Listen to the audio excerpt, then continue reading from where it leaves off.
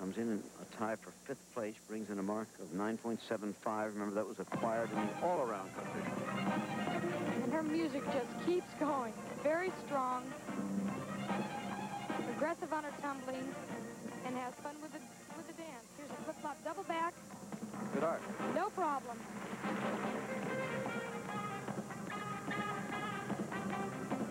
In her first season of international competition.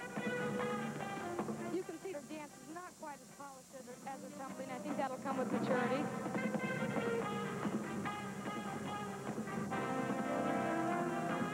If you remember her teammate Nadia Comaneci, when we first saw her, her tumbling was much stronger than her dance as well. That's true, very true.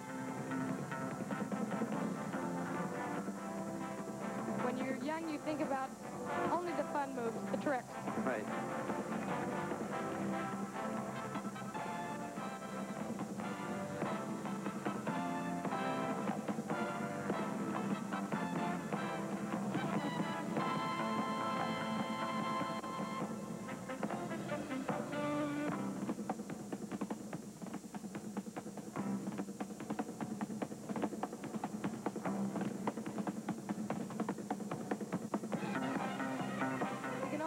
Talking herself through that routine.